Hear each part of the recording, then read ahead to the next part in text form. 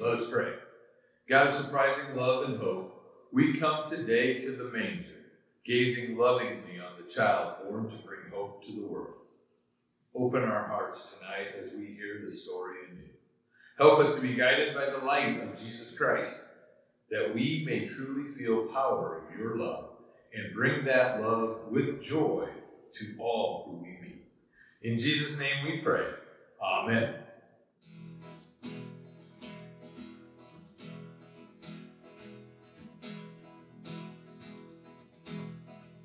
Hail, hail to the newborn King. Let our voices sing him our praises. Hail, hail to the guiding light that brought us tonight to our Savior. Hallelujah. Hallelujah. Hallelujah. Hallelujah. Hallelujah.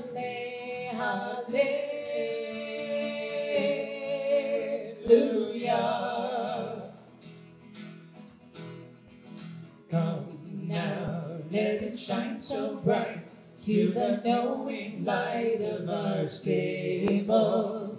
Kneel close to the child so dear, cast aside your fear and be thankful. Hail, hail to the newborn King, let our voices sing him our praises. Hail, hail to the guiding light that brought us tonight to our Savior. Hallelujah. Hallelujah. Hallelujah. Hallelujah.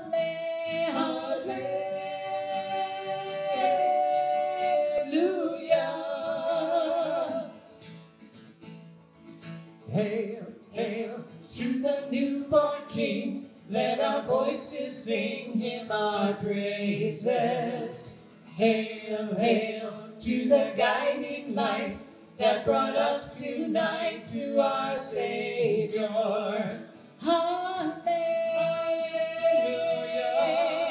Hallelujah. Hallelujah.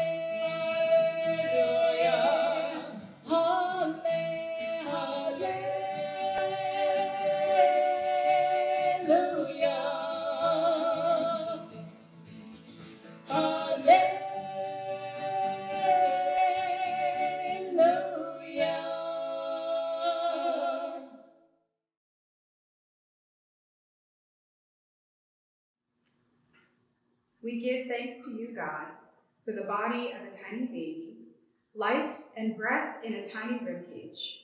Emmanuel, God with us, a promise of salvation. We give thanks for loving parents, for the light of a star, for the radiance of angels, for the running feet of shepherds, for all the joy of that first Christmas. We thank you for today, that you have given our bodies life and breath this Christmas, that we are here now gathered across the conference, joined in one accord in prayer to you. Let the light of Jesus shine in our hearts as we come together for worship. Amen.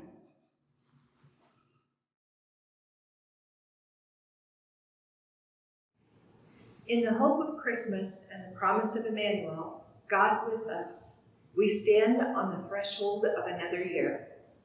We thank you, God, for giving us another year of life, even as so many have learned during the pandemic how precious the gift of life is. You have given us many gifts during the last year, a year that has been filled with tiredness, trauma, and trial. We realize that in the midst of the struggle, we haven't always figured out how to use those gifts or our loves as creatively and constructively as we might have. We confess ministry has been hard and holy as we lead across the conference. Settle us in as Mary, Joseph, and Jesus settled in that first Christmas. Help us, God, to comprehend what Emmanuel, God with us, means for individuals and for the world. Forgive us our failures, our weaknesses, our fears, and our doubts. Amen.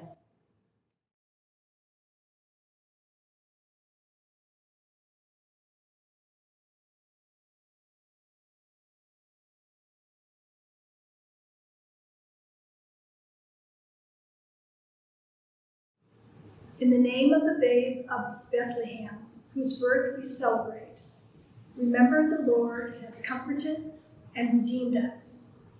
Recall the words of the angels. Good news, great joy. All people, in Christ we receive the salvation of our God. In the name of Jesus Christ, we are forgiven. Glory to God in the highest.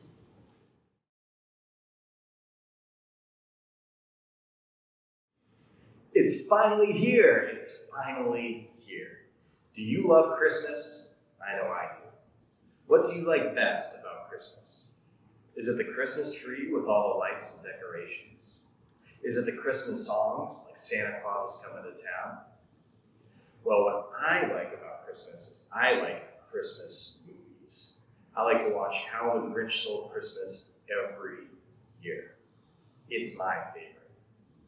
I'm sure you have some favorite Christmas things that you do in your home every year. And I bet you are excited too. What else, though, happens on Christmas? Have I left out anything? What could it be? Oh, yes, it's Jesus' birthday on Christmas. You know, sometimes we get so excited about all the parties and the lights and the presents that we forget about why we have Christmas in the first place. I actually want to tell you a story about a little girl who wanted to go to a circus. She wanted to go to the circus so bad.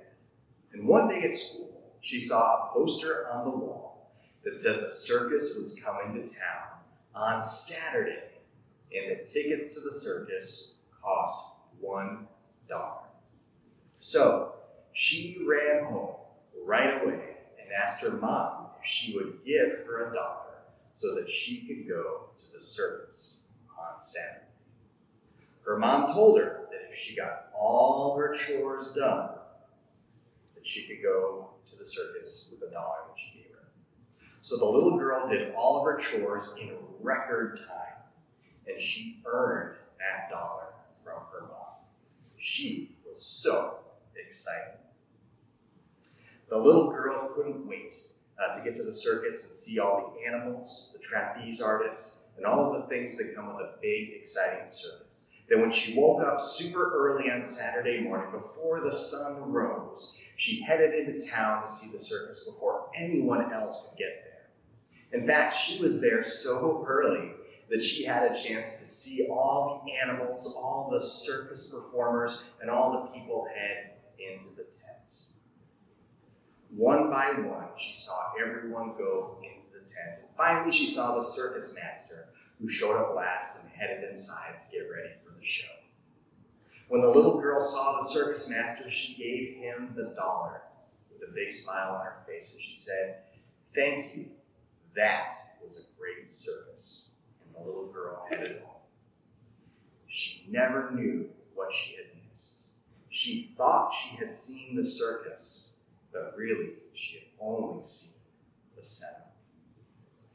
Well, all the lights, all the trees, all the songs, all the presents, they are all the setup, because Jesus is the reason for Christmas. He is the big celebration.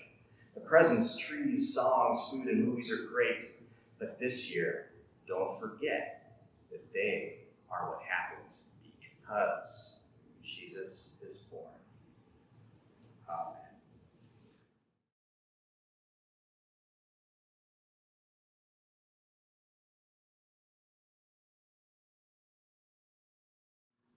Our Old Testament scripture reading for today comes from Isaiah chapter 9, verses 6 and 7.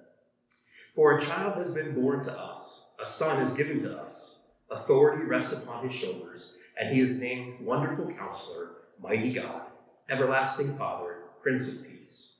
His authority shall grow continually, and there shall be no end to his peace, for the throne of David and his kingdom. He will establish and uphold it with justice and with righteousness from this time onward and forevermore. The zeal of the Lord of hosts will do this. This ends our reading. May God bless it to our hearing and understanding. Our gospel reading comes from Luke, the 2nd chapter, verses 8 through 20. Listen for this, the word of God. In that region there were shepherds living in the fields, keeping watch over their flock by night. Then an angel of the Lord stood before them, and the glory of the Lord shone around them, and they were terrified. But the angel said to them, "Do not be afraid, for see, I am bringing you good news of great joy for all the people. To you is born this day in the city of David a Savior, who is the Messiah, the Lord. This will be a sign for you. You will find a child wrapped in bands of cloth and lying in a manger." And suddenly there was with the angel a multitude of the heavenly hosts, praising God and saying, "Glory to God in the highest heaven, and on earth peace among those whom God favors." When the angels left them and gone into heaven, the shepherds said to one another, "Let us go now to Bethlehem and see this thing that has taken place, which the Lord has made known to us." So they went with haste and found Mary and Joseph and the child lying in a manger. When they saw this, they made known what had been told them about this child. And all who heard it were amazed at what the shepherds told them. But Mary treasured these words and pondered them in her heart. The shepherds returned, glorifying and praising God for all they had heard and seen, as it had been told them. The word of God for the people of God.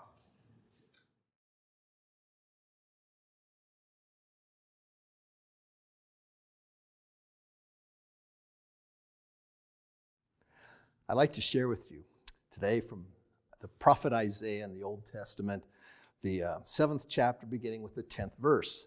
And this is a familiar Christmas scripture reading. And it talks about how Isaiah is going to give Ahaz a sign of Emmanuel.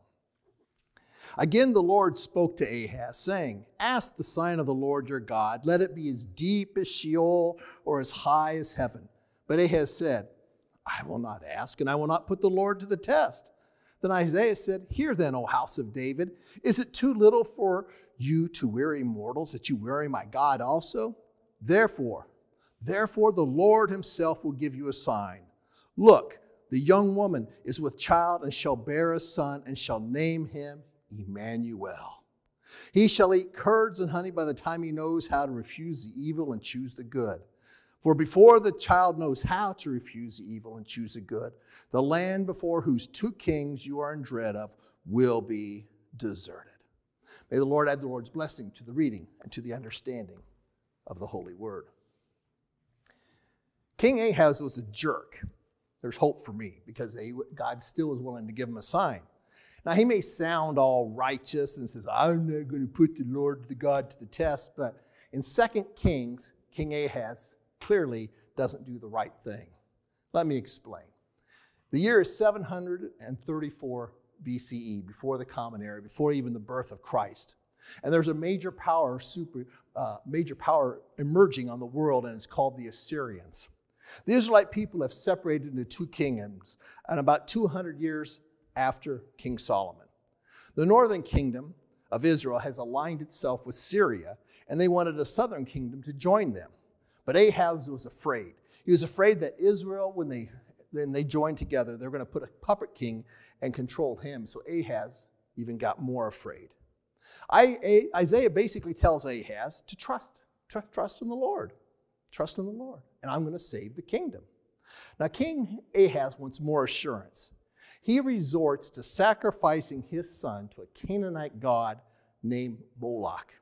You see this in the book of Kings. King Ahaz hoped that Moloch would be able to save him.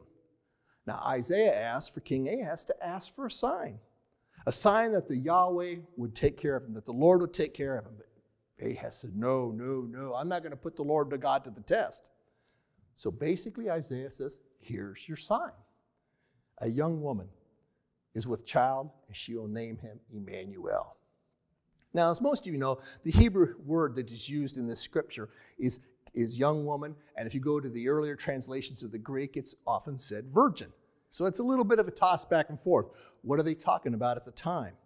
Well, we get an insight on who and what Isaiah is talking about.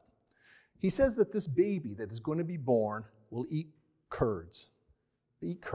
So we're talking probably about 2 to 3 year time frame. We're not talking about an event that's 734 years in the future, even though there is some relation, and we read it around the time of Christ. There is something to do with it. But God is saying, I'm not going to do that to you. I mean, you got 2 armies breathing down your back. I'll answer your prayer in 734 years, Come back and see me then. No. God's going to say something about now. Now, this is my favorite part in this whole scripture. King Ahaz needs an army. He gets a baby. King Ahaz wants some F-35 Lightning II fighter jets. He gets a baby. He wants some B-21 Raider bombers. He gets a baby. He needs SEAL Team 6. He needs the Delta teams to come on. He needs the Green Berets, and he gets a baby. A little defenseless, poo-producing baby.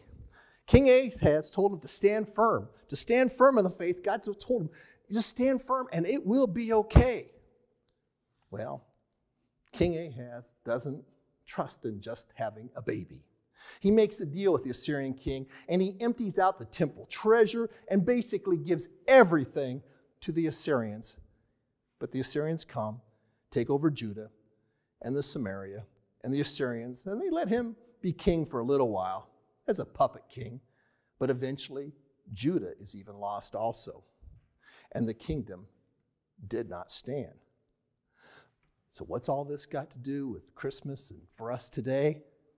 Well, in a very real way, that's the power of Scripture. It can talk to something 730 years before the birth of Christ. It can talk about the time of Christ, and it can even talk to us even today. What am I talking about? You get a baby. When the cancer biopsy comes back positive instead of negative, you get a baby. When the final exam is marked F rather than an A, you get a baby. When your spouse of 15 years stomps out the door and does not come back, you get a baby. When the company reorganizes and downsizes, you get a baby. When the late night phone call comes in and communicates a death and not a birth, you get a baby. When you're longing for a Norman Rockwell Thanksgiving and holiday season is erupted with shouting and screaming, you get a baby. And when you're so lonely, it literally aches over the holiday season, you get a baby. And if you're struggling to come out of a pandemic that has changed literally everything, you get a baby. But the good news is that this baby named Emmanuel, Jesus Christ, the Lord of Savior of the world, is all you need. We all get a baby named Emmanuel, and it's all we need. We got to resist the temptation to think that's not enough. We got to resist the urge to take matters into our own hands like King Ahaz is. We got to resist the thinking that a baby is not enough to be a sign. But it is. Thank God we get a baby, because a baby's all we need. You get a baby.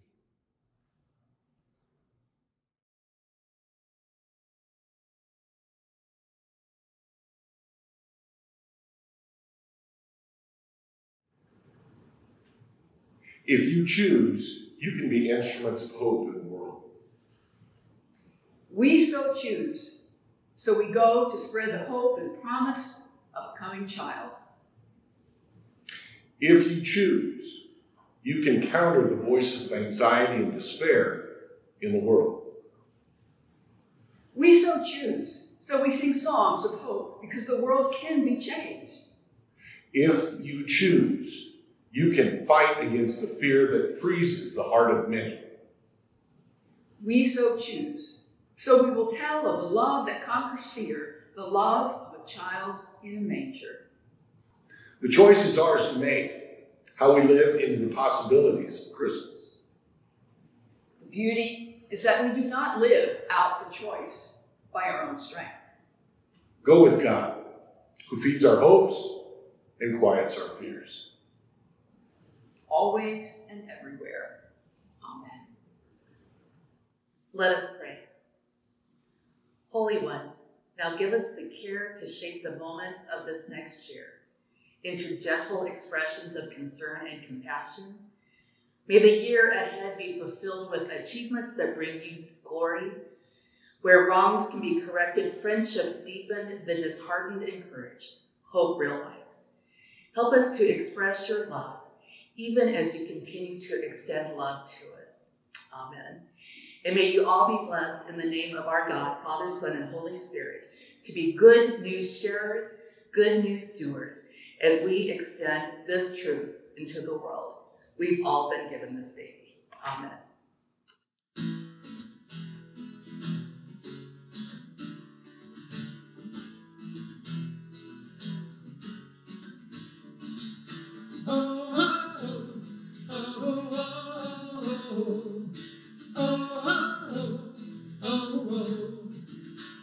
One night from heaven above, so bright, they dance on his love, something new to fill our glorious stream. One night, stars and angels dancing joyfully, full of his glory for all to see. This child of light is the child to be. Stars and angels dancing for the King. Oh, oh, oh, oh, oh, oh, oh, oh, oh. What a vision. See all of his mind. Oh, so tiny. You just can't fight it. He wants your soul, takes your cares away. Unbelievable, unbelievable. Stars and angels dancing joyfully, full of his glory for all to see. This child of light is the child to be. Stars and angels dancing for the King. Oh, oh, oh, oh, oh, oh, oh, oh. Kings are made of silver and gold, but this King from above is to behold. His power and glory are to be seen, and his kingdom of love. Born for you and me. Oh, oh, oh, oh, oh, oh, oh, oh. Stars and angels dancing joyfully, full of his glory for all to see. This child of light is the child to be. Stars and angels, stars and angels dancing joyfully, full of his glory for all to see. This child of light is the child to be. Stars and angels, stars and angels, stars and angels, dancing for the King. Oh, oh, oh, oh, oh, oh, oh, oh, oh.